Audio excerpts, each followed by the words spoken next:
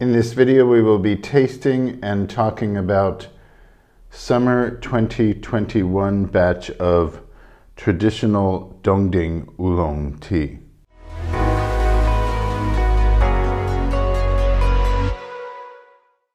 Here we are tasting our summer 2021 batch of traditionally made Dong Ding Oolong tea. Dong Ding Oolong is probably the most renowned Taiwan tea, or at least the most renowned traditionally made Taiwan oolong tea. It comes from the area of Lugu in southern Nantou County, and it's where we were born and raised in our life of Taiwan tea, really. And we finally are able to source Dong Ding Oolong the way it was made 50 years ago or so, or up until at least 30 years ago, which means that it's left unroasted. That's the traditional part of traditional Dong Ding Oolong tea, is that originally this type of tea was not standard in terms of its standard processing methods. It wasn't roasted. That roasted factor evolved from tea merchants buying batches of tea, and if they still had last year's tea come the next year, they would roast it and make it into a different type of selection. They would just create a roasted version of tea if they still had leftovers from the previous season or the previous year. So we like to offer both and represent both versions of it. The roasted version is the most popular now, mostly due to the competitions and the standard, the flavor profile standard that has been set by the competitions, which is a roasted version. There are assets to the roasted factor, but that's not what we're here to talk about today. We're here to talk about the unroasted version of traditional Dong Ding Oolong tea. So this comes from our good friend, Mr. Chen, who is really our closest friend as a tea farmer and a tea teacher and a tea source.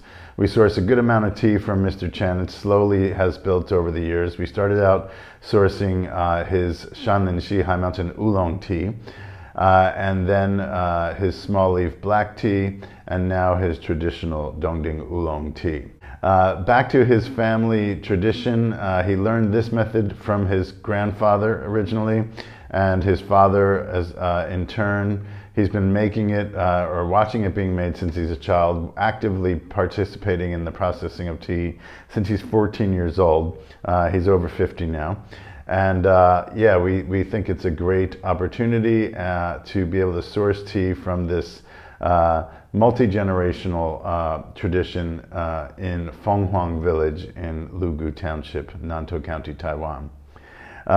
So we started sourcing this spring, and you can watch the YouTube video about the processing of that batch on our YouTube channel, EcoCha Teas. And this is the second batch that we are sourcing. And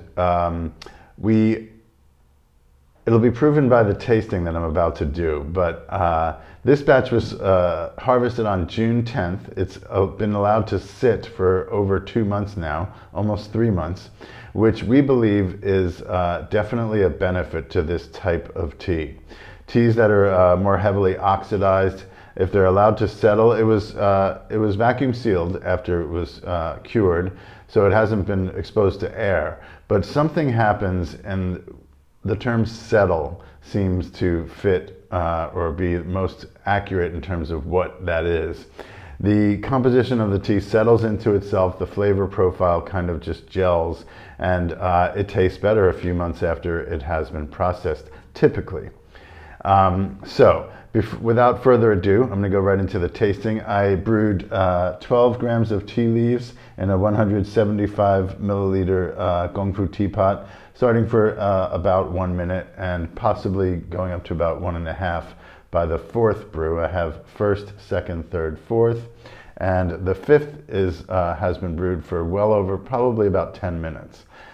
We like to do that just to see where the tea goes when it is allowed to jing pao, which means to sit and brew. We learned that trick, so to speak. It's not really a trick, it's just a method of tea tasting from, well, it was our original source of Dong Ding Oolong tea several years ago.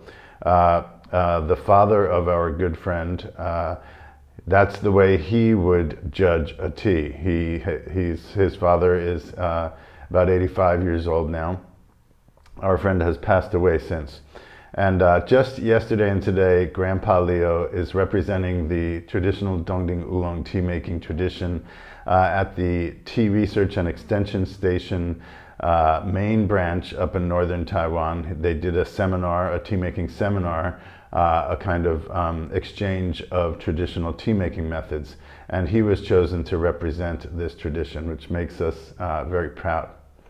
So Grandpa Leo likes to let his tea sit and brew. He thinks it's a way to test it, and you get a full experience of the tea after it's brewed. He'll let it sit for hours. He just puts it in the tea judging cup, fills it up, goes out to the farm, works for a few hours, comes back, and the tea is completely cooled in the tea judging cup. And that is one of his ways of telling where tea is at and what it has to offer.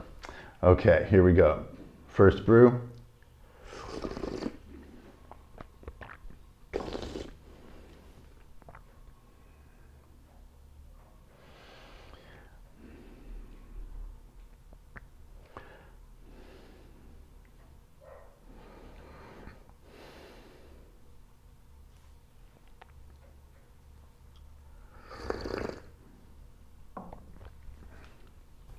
It's simply my favorite type of tea to drink. It's unmatched for me personally, mostly because of my personal experience.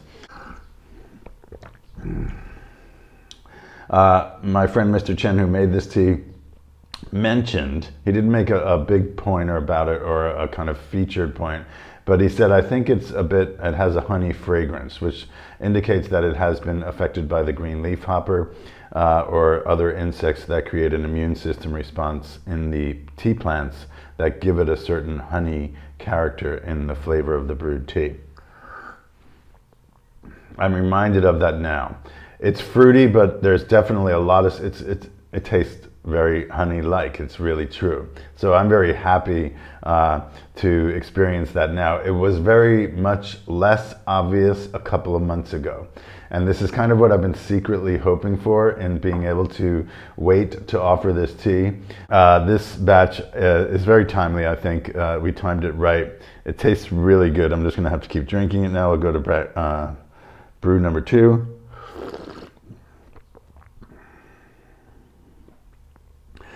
I remember in the first time we offered this tea, I used the word humble or modest. I'm one of those two adjectives, because the flavor profile is not super pronounced. It's not super. It doesn't have a floral bouquet. It doesn't have a rich, hearty, roasted character. It's subtle. It's more subtle. But when it's made well and it's brewed properly, it's such a satisfying flavor, really. It's got oolong hui gan, so it's like this after the aftertaste and the fragrant kind of not effervescence, but something that comes up from your throat, and it's just so much aromatic. It's the aromatic oils, I would imagine, that are adhering to your taste buds and all the way down your throat, that are just exuding through your sinuses. And of course, the mouthfeel, it's a very thick and silky kind of texture to the mouthfeel of the tea. And it has a slight bite, like oolong tea should have. Qingxin oolong, especially traditionally made at this elevation. This is about 750 meters elevation. So there's this whole comprehensive formula that goes into this tea that is that qualifies as traditional Dong Ding Oolong. Part of it is the climate it grows in and the soil that it grows in. And then, of course, how it is processed. Okay, brew 3.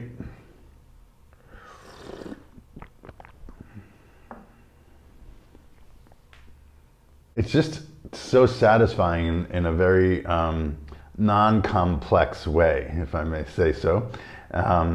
And if you like the more oxidized aspect of tea, but it's definitely I would say 30 to 40% oxidized. So it's still quite distinctly separate from a Bai Hao or a Dongfang Meiren, a Oriental Beauty, and it's closer. It's still closer to the High Mountain Oolong spectrum, although it's probably twice as oxidized as a High Mountain Oolong tea.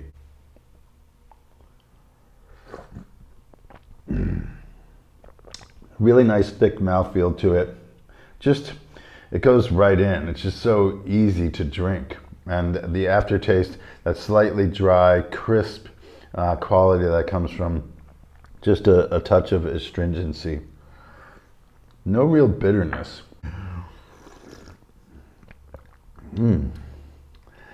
Fourth brew, a little bit mellower. I think I remember brewing the third brew. I was just like, I'm just going to push it a little further. Maybe the fourth brew is back closer to a minute. So the third brew might have been close to 2 minutes, and it had a bit of a more of a slight bite at the end. Now it's smoother again, silkier.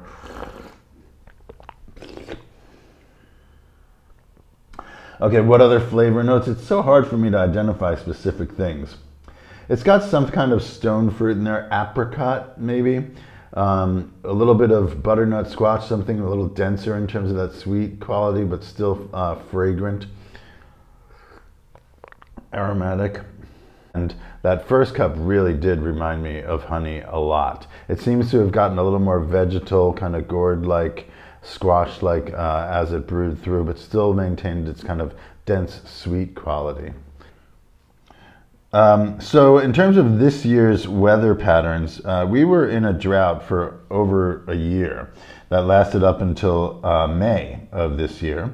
And so it started raining not super heavily in May. And that's when the growing season for this tea was. It was harvested on June 10th. So it basically started growing around the end of April, about 50 days. Is the typical cycle. So it got rain. These plants were, dying of thirst practically. Finally started raining. It was a more kind of classic weather for spring. The plum rains came in around June. Then we got hit with a lot of rain through June after this was harvested. So I think we hit it in terms of, this may be the best quality the best quality batch of traditional Dong Ding Oolong that Mr. Chen makes this year. We'll see. I think there's going to be one more in September. And it's also significantly cheaper than the spring batch. Spring and winter are the higher priced batches of teas. That's how the marketing has evolved here in Taiwan. Anything in between spring and winter is from somewhat cheaper to a lot cheaper. The higher up you go, the more difference in price there is between seasons. At mid-elevation, it's something like 30% cheaper. So you can get this tea for significantly cheaper than our previous batch. And I won't be surprised if we have a chance to do a taste comparison that at least some of us will choose the summer crop over the spring. We really should, all of us, check out which season is our favorite out of the whole year, and we recommend you doing that with our High Mountain Oolongs particularly. Okay, so here I have 1, 2, 3, and 4 in a mug. I'm just going to have a quick sip of this.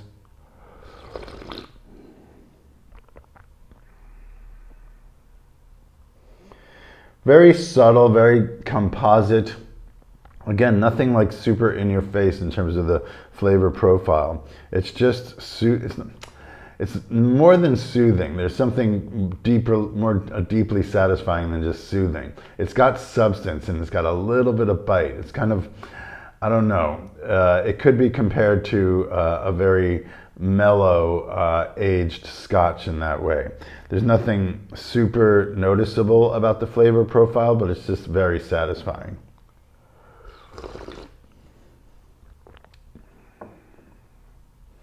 Good tea. Okay, here is brew 5, 10 minutes or so. This is probably going to take my face off. I'm already kind of perspiring by drinking that many cups of tea in this short time, but oh well, that's just part of the job that I have.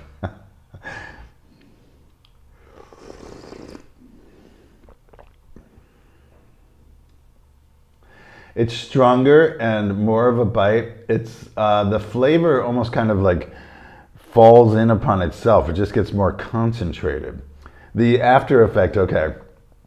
Most of the flavor is after you drink it. It just keeps effervescing. My sinuses are slightly exploding right now. So it's not super noticeable on the palate, but then that dryness, that dry effect, that the aromatic oils are kind of evaporating off your tongue, and then it's just left with full fragrance kind of qualities. Like distilled fruity kind of qualities. It's pretty amazing. I'm literally like, feel like the flavor's out here right now. I'm gonna take the last sip of this.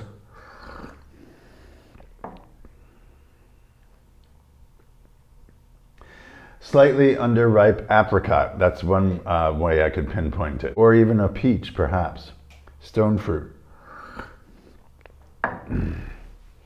If you like well-oxidized oolong tea that still has a lot of freshness remaining, we recommend this batch to you. The leaves look quite uniform in color. They look like a classic summer growth. The stems are thin and long because the growth is faster.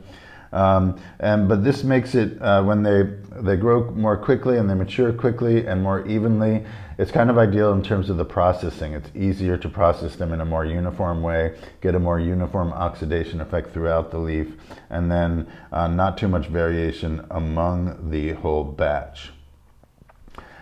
It's a winner. I'm gonna have to check to see if there's any more of this because I didn't get a whole lot. So we'll see what we got in terms of getting a backup. You can get yours now. Go to ecocha.com, click on unroasted oolongs, and you'll find Traditional Dong Ding Oolong at the top of that page. Thanks for being with us.